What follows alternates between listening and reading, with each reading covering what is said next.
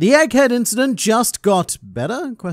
For Luffy is back at full power, Bonnie has full control over the army of Pacifista, and we have a ship full of giants decimating those poor Marines. This is a proper Uno reverse. In one chapter, we've gone from the most dire situation possible, and we've gone and flipped it on the world government. Haha. And look, I don't know if I should be doing this, but I'm actually starting to have some hope that Egghead Island might result in a victory. However, we've still got a lot to overcome. Even more so than the giants arriving, the biggest flip in 1106 was Bonnie taking control of all of the Mark III Pacifista. I do feel like this was a twist that most of us saw coming, although I personally always thought it would be an innate Kuma present within each Pacifista that put Bonnie at the top of the hierarchy, rather than Vegapunk actually programming her in. It's a beautiful gesture though. I love the idea that he took a stand here and made sure to solidify Kuma's legacy, to make it so that the one thing his effigies would never harm is Bonnie. It makes me look back on earlier Egghead events, specifically the moment with Police Kuma, and I guess what we have here is Bonnie's unfortunate choice of words, because she was begging Luffy to stop rather than begging the Kuma cop to stop. If Bonnie had said the word stop to him, then he would have. But that's the really sweet part about it. Bonnie's concern wasn't for herself. All she wanted was for her dad to stop getting hurt. So that's why her full focus was on preserving him, and why she never accidentally asserted her command authority. But we finally reached the top of the hierarchy. There's no more strategic command games to play, and you're all probably getting tired of me saying this, but it just doesn't stop being perpetually true. Saint Saturn continues to dig his own grave one shovel at a time. In this case, Saturn didn't even consider for a second that he was not the absolute authority on the island. This is despite the fact that he was bragging to Vegapunk about, "Oh, I'm a scientist as well. I'll notice if you don't do it right." He didn't notice. Some scientist he is. And secondly, he made the arrogant decision to keep the Pacifista on Egghead Island during the Buster Call, with his twisted desire to make sure that Bonnie gets killed by her assorted dads.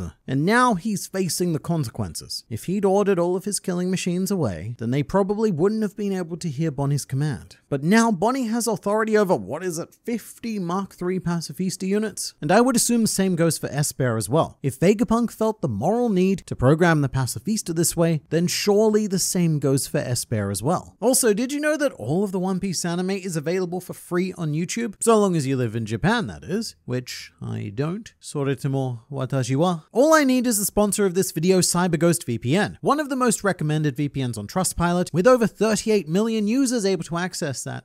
Sweet One Piece. It's compatible with 40 plus major streaming platforms, including Netflix, Hulu, Amazon Prime, Crunchyroll, Disney Plus, or BBC iPlayer, and you guessed it, YouTube. So you can surf the web with no limitation, and never miss out on your favorite shows even if you travel abroad. You will never be blocked from accessing the things it is you want to access. It's not just about content though. CyberGhost VPN is easy and user-friendly, so friendly that with a single click it hides your IP address, encrypts your data, and redirects all your traffic through a secure VPN tunnel, so that you can enjoy a better online experience right away, safer and more anonymous. CyberGhost VPN has over 10,000 servers located across 100 countries, meaning that you always have a reliable connection, and they have an app for all major platforms including Windows, Mac, iOS, Android, smart TVs, gaming consoles, and Linux. Plus, a single CyberGhost VPN subscription can be used to protect up to 7 devices at once. So you can and should check out CyberGhost VPN through my link in the description. There's a risk-free 45-day money-back guarantee period, and by using my link, you can get 84% off, which is $2.10 per month plus 4 months free. And thanks so much again to CyberGhost VPN for sponsoring this video. It's because of sponsors like CyberGhost VPN that we're able to support all of our wonderful channel artists and editors. So definitely check them out, but for now it's back to you, me. So this actually makes Bonnie one of the single most dangerous people in the world now. Even without Esper having command of 50 Mark III Pacifista is the kind of power that can conquer entire nations overnight. Not that Bonnie would do such a thing, but the world government's gonna have a rough time dealing with their own creations. Instead of fighting one mere lonely buccaneer, they've gone and essentially resurrected the entire race to take them down. How very kind of them to provide the tools for their own destruction. Now, speaking of destruction, Vegapunk's body is, well, it's fighting valiantly against the concept, but holding one's internal organs in becomes very difficult when impaled by a demonic spider leg. Again, if Saturn had done this earlier instead of taking the time to rub it in, then maybe Vegapunk wouldn't have had the time to tell Bonnie about the command thing. And you know that Saturn knows it as well, because there's this close-up of him where you can see the cracks of his eyes and the veins on his forehead. Look at those throbbing veins. And if Egghead Island were an internet forum, then this is where someone would inevitably pop up and say, "Are you triggered, bro?"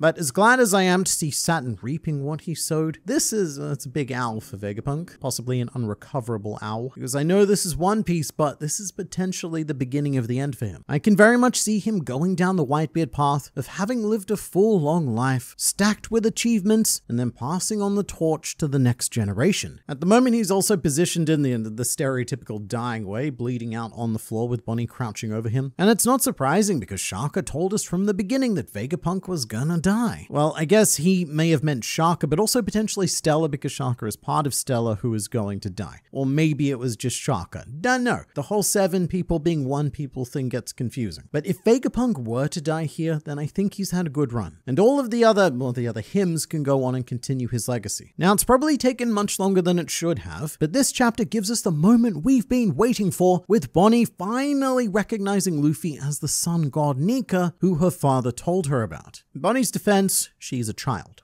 I don't know if I would have put these two things together as a child either. But I loved that one close-up panel of the single tear in Bonnie's eye, because it says so much with so little. Within this one tear is the confirmation that everything her father sacrificed had a purpose that has now been realized. And also, Oda gives us a close-up of Kuma's shell, conveniently positioned as if he's looking up at the sky. Which is curious, because in the previous shot we have of Kuma, he's on his knees on the rubber ground. So when I first saw the close-up, I thought it was a shot of Kuma lying down on his back, as if he'd fallen and landed on his back. That's not the case. He's on his knees. So Kuma is on his knees looking up at the sky, almost as if in prayer. And there's a lot of speculation about this little spark on his head, because this sort of visual language is often used in manga and specifically in One Piece to convey a sudden realization, as if Kuma has just fully registered and confirmed Nika for the first time. Although I think it could just be an electrical effect as well, because that's the part of his head that got blown away by Sakazuki. Either way, it's a powerful moment, because I'm not religious, but from Bonnie's and I suppose Kuma's perspective, this is a seminal moment of seeing God, which I think is reinforced by Vegapunk completely dismissing the busticle. Because if you saw your God appear in the flesh, then yeah, what conjuring of mankind is going to be able to do anything against that? What weapon do you have that could possibly combat all of this sheer joy? And you know, if you think about Egghead from Luffy's track alone, he's not really been present for all of the big hard-hitting dramas, which is fairly common in One Piece. Luffy doesn't need more reasons to fight. He sometimes acquires them, like when Tama wants to eat and she's not allowed to. Even though it's a very basic reason. He doesn't quite understand the full complexity of the Kozuki legacy, and he doesn't need to. It really just needs to be as simple as, hey, you didn't let the little girl eat, or hey, you hurt my navigator. Not good. And in a way, that's pretty perfect, because it allows him to be more carefree and liberated from the dramatic burden. He doesn't dwell on specific twisted acts. Like, he knows what's happening is serious, but that's no reason to stop having fun. Although I will admit it's a pretty stark contrast when we have that beautiful panel of Bonnie seeing the classic Nika jump, and you've got Luffy up in the sky having the time of his life, whilst the island is burning down around him and Vegapunk is bleeding out on the floor. And I have seen some people complaining on the internet, imagine that, complaining that Luffy isn't taking the situation seriously enough. Bad main character, bad. But at the same time, that's what Joy Boy is. He's not really angry and angsty boy. Joy Boy is always smiling no matter what. Even in the most dire situation, when you're dying on the floor and the world around you is collapsing, there the Joy Boy is, representing that there is still hope and that it's not entirely out of reach. That is what Luffy is. And he's not exactly slacking off whilst doing it either. I mean, the dude knocked an admiral out of the sky like he was swatting a fly. And to use the environmental awakening to save everyone, which was so cool. It was such an obvious but brilliant idea. If you can't stop people hitting the ground, then just make the ground rubber. Easy fix. But what I love most is the Marines watching from the ships and just seeing the whole of Egghead Island shake like a big thing of jelly. It must be such a surreal experience. But Luffy mentions that he's back at full power after his degustation.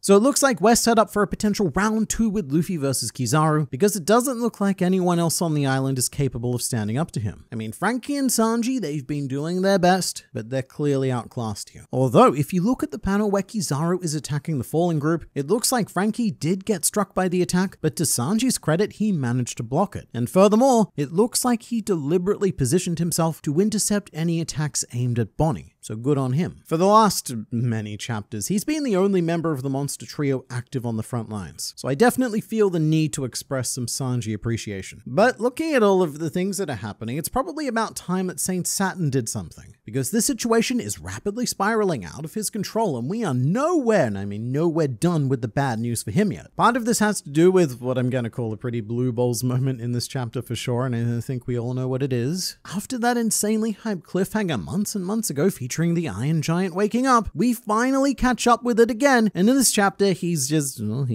chilling. Dude heard the drums of liberation and said, 5 more minutes, and then 5 more after that, and so on and so forth until he's late for work, which he is. We could really use his help right now, but you know what, that's fine, because his giant co-workers Dory and Broggy are picking up the slack. We'll get to them soon. But the fact that the giant is struggling to wake up makes me wonder exactly what it is he needs to fully power. Luffy being in gear 5th and hearing the drums of liberation on their own are not enough. It's almost like we need an entire orchestra playing the various sounds of liberation over a loudspeaker to give our robot friend the power to get up. Although the Iron Giant does raise an interesting parallel with Kuma. And in fact, the Iron Giant is on the same 2-page section as Kuma on his knees looking up at Luffy. So we've got these two robotic shells reacting to Luffy, taking on a life that neither should have access to. So perhaps our Iron Giant has some sort of connection to the Buccaneer race, and whatever that special trait is that will be revealed eventually, maybe. So, speaking of giants, I always expected that we would be going to Elbaf. What I did not expect was Elbaf coming to us. I said last week that one of the reasons why I love One Piece so much is that cliffhangers can have almost infinite possibilities that leads to endless organic discussion. And this is the best proof of that, because the vast majority of people, including myself, were way off. If you told me last week that you thought that Dory and Broggy were coming to Egghead, then I would have dismissed that as terrible fanfiction. But here they are, and it's perfect. And you know, something I've never really thought about with Dory and Broggy is how out of time they are. They've been fighting on Little Garden for almost 102 years. Whole empires have risen and fallen in the time it's taken them to settle a squabble. Something else to keep in mind is that Dory and Broggy are 160 years old each, which means that they're in the prime of their lives. They're not in their adolescent 80s like Harudin, nor are they in their 300 plus elderly years like Jorul and Jarul. Dory and Broggy are smack back in the time period where a giant is in peak physical condition. And not only that, but they are coming to Egghead fresh from 102 years of non-stop training. These poor Marines are so screwed. I mean, what does anyone even do against Hakoku sovereignty? Bringing 100 ships to Egghead Island is almost doing us a favor, because the sheer number of them makes them easier to line up and destroy in a single attack. I can't help but feel slightly called out by their dialogue though, because the Marines are quite rightfully surprised and asking, why are the giants here? We didn't predict this. Just like me and all of the other readers. Well, I mean, someone probably did, but most of the readers. And it's almost like Dory and Broggy are pointing and laughing at us before saying, they're asking why we're here.